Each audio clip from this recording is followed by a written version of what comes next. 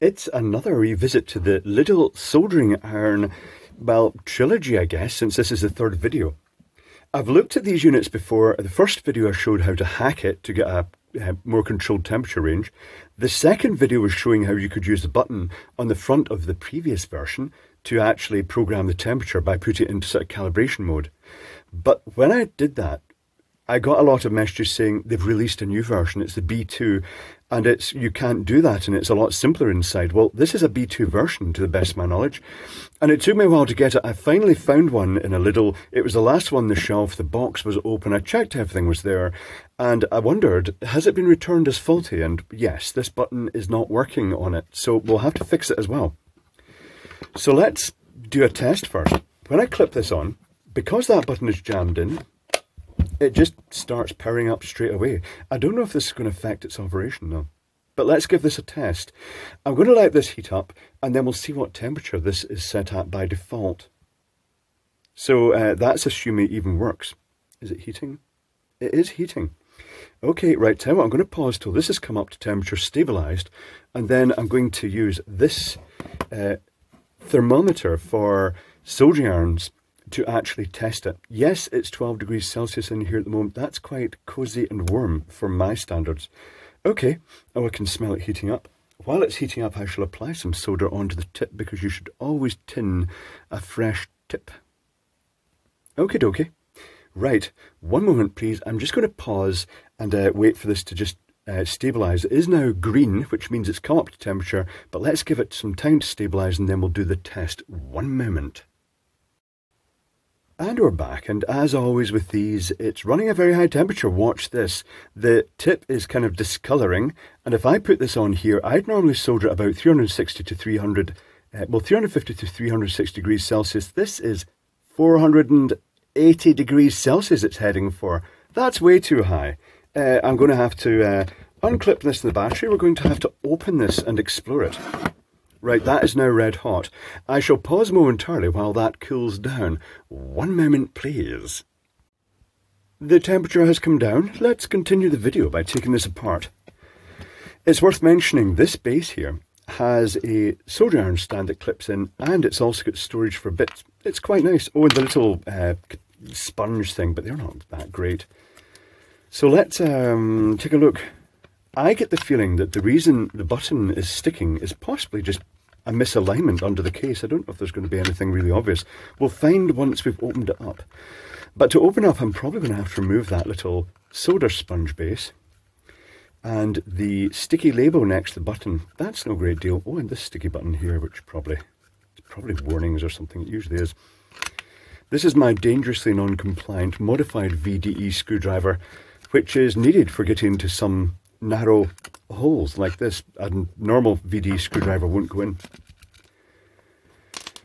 So the health and safety executive loves to seize those screwdrivers that have been modified like that as being hideously dangerous, and then you have to go and buy another one and cut it off again. That's because the safety industry is very detached from reality. Let's see if we can pop this off. We can certainly shave bits of the aluminum off. Is it going to come off? I'm not really too bothered by this. It's not something I'd really use anyway. It's stuck on. But oh, there it goes. Or was it? Oh no, it's clipped in actually. I'm talking crap. It would have come out very easily. Righty-ho, let's just pretend that didn't happen. This, I could have heated it up and peeled it off. I may do that. Hold on, I've got my suitable heated pen here. Hot air pen. So generally speaking, I'll just run it over the label. The label is not needed either. So it'll probably be left off by the time I finish this. But I'll, go through the formalities of removing it in a nice manner by heating it up. Right, I'll do. Ugh. Oh, I've ripped a bit off there. Yeah, that was pointless as well. This is going so well. How about now? Oh, there is that sticky label at the back. And it's off. Oh, that is a much smaller circuit board. So here is the button works fine. Now it's off. I think that was just misaligned. It's a little tactile button. There's the circuit board. Oh, that is so tiny, it's unbelievable. Right. And this unplugs. We've got the 4 connections to the soldering iron. Right, tell you what, I'll take a picture of this. I shall reverse engineer it, then we'll explore it and we'll see how easy is this to hack. One moment, please.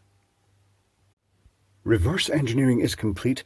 Let's explore, and we'll start by looking at the back. Not much to see. I didn't take this connector off because it's got these very big blade connectors. I didn't want to melt the plastic or damage the circuit board because they're going into sort of fairly large sort of ground planes and connection buses. So I just left that on. All that's on the back is basically these same ground planes and a few interconnecting tracks. The bit we're interested in, and I'll zoom down on this, the bit we're interested in is this side. That'll do, actually. Good zoom. The connections to the soldering iron. We've got the red is the positive, the yellow is the switch negative via this MOSFET, and we get black and white. That is the RTD device, the resistance temperature detector.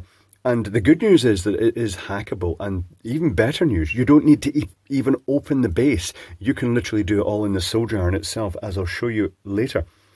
There's an interesting chip here. It generates its own 5-volt supply. It's got a regulator in it from the full supply voltage, which is quite high. It's like, say for instance, it's 5 cells, 4.2 volts, full charge, it's over 20 volts. Other things worthy of note, there's the 3 connections brought on, the negative, the positive, and the thermistor and control pin. And after that, we've got a little connector for the interface board. Not really much more to say. I'll go cut straight to the schematic then, because it is a very minimalist design. I shall zoom in just a tiny bit more. Let's see if I can do this disastrously bad. No, that's good. I did actually manage to do a controlled zoom there. Here's the mystery chip. Now, the chip number is, where is it? It looks like an M. M29AN100. I typed that into Google. Absolutely nothing came up at all. Google did not find anything, like 0. That's unusual. So here are the battery connections at this end. We've got the positive, the negative, and the temperature sensor, plus the controller inside the battery pack can actually disconnect this thermistor if it wants to actually say, I am flat, you know, I've not got any charge left, and it shuts the system down. The positive goes straight over to the heating element. I've drawn it as a zigzag here. There's a diode across that, just presumably for inductive elements, just to protect against the switch-off transients affecting the MOSFET.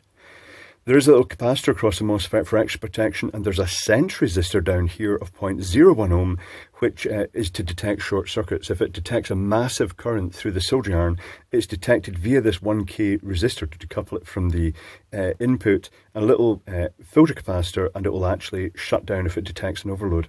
There's a little circuit board with the green, red, and LED, and the switch, the push button, and they're just got a common 0 volt, and then it's just 3 outputs via resistors. The resistor in series, the button is just for protection of the inputs. Again, it's quite a good design. The supply goes via this 4.7 ohm resistor, which I think is pretty much a fuse really, and it goes down to a coupling capacitor here, and then it goes straight into the device, and that is the device's positive supply, but it also generates its own 5 volt supply in here. The temperature sensing is, it looks a bit complicated, but it's okay. It starts off the 5 volt supply going via a 499 ohm resistor to the resistive temperature detector in the iron, in the soldering iron bit, and then it's got another 499 ohm resistor. And the point of this is that this is permanently connected to 5 volts, which drops slightly when it's on standby.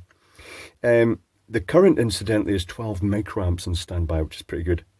But when it wants to actually read the temperature of that, when it's active, it pulls this pin here to the 0 volt rail, to negative effectively, and then it's got a potential divider that it measures from a tap on that via this 10K resistor for input protection, a filter capacitor, and then it goes to the input, and that's how it measures the temperature. We're doing a little hack. We're basically popping a little resistor in here in the soldering iron itself. The thermistor, when it wants to measure the thermistor in the battery pack, or see if it's to enable in the first place, it takes this pin here high. That then forms a potential divider via this 10K, the base value of 10K thermistor, which will vary up and down according to the actual temperature. And then it's got this decoupling resistor here from the input and the sort of filter capacitor here. And again, when the battery pack wants to indicate that it's low on charge and it doesn't want a load pulled, it can actually pretend that that's suddenly gone high temperature by disconnecting it. And then the unit will actually see that voltage float up really high and it will actually shut off. There is a mystery thing here. I do not know what this is for. When that goes high, to actually activate that thermistor, it also feeds this pin here via 180k resistor and a little decoupling capacitor. I don't know if this is some internal voltage reference that's being activated. I don't know, or a comparator perhaps. It might just be providing an input to a comparator. I don't know because I can't find data on the chip. It just seems this mystery resistor. The other thing it monitors, that 4.7 ohm fusible resistor, it also monitors the voltage across the battery pack itself via a 2 mega ohm resistor and a 300k resistor down here. There's a field capacitor, and then it goes to the input, so it can actually monitor the voltage. If the voltage is too low, it actually just flashes a code on the green LED. But if the voltage was too low from the battery, it would actually know that because it would already be getting the signal from this. Not sure why they do that. I guess it's just maybe to check things are within tolerance. That is it. I've literally described everything. That was much faster than the actual reverse engineering. Okay, here is the soldering iron and the module. Let's take a look at what I've found inside. I did rough a connection in the base unit from here. Incidentally, 52 ohm resistance cold, 182 ohms at its super duper turbo hot setting. So by adding a resistance here, you can actually skew the way it reads it. That's what I'm doing here. So I put a little high value resistor in, and then I've clamped my resistive substitution box across that. Now, I have to say, I think I skewed the readings up, but just by having fairly long leads, because it didn't quite turn out as expected, but I'll show you what happened there. But it gave a rough indication that 100 ohms gave a tip temperature of about 300 degrees centigrade once it had stabilized, and 10 ohm 425. So I thought 33 ohm for the closest to what I'd normally use, 370 ohm, would be ideal, but in reality I would suggest a 22 ohm, and I'll show you how I put that in. We'll get this out the way. If you open up the iron while it's cold, you can just slip these bits off and unscrew this cover. Then you can slide this out, pushing the circuit board at the back. I'll zoom out. No, I won't zoom out. I'll just keep it as it is. And if you look at the circuit board, it's got 4 connections. It's got the 2 red connections, which are the heating element, and it's got the 2 blue connections coming out, going down to the black and the white, which are the temperature sensing bit. I added a resistor here. See the resistor? Let me zoom down this, and I shall focus on that. I added the resistor with a bit of heat shrink sleeving over it. I put a 33 ohm resistor in. To be honest, I'd recommend a 22 ohm resistor, or if you want a spicier iron, you could use a 10 ohm resistor. But all I did was take the white wire out because it was the longest, it gave the most room to move, put in the resistor, put the sleeve over that wire, soldered it on, and then slipped it over and heated up to shrink it on. That is the easiest hack. Now, while we're here, if you pull this back, it shows that the actual iron, the ceramic bit, has these solder connections on the side. That's quite odd. They'll probably very high temperature, I'm guessing, not sure.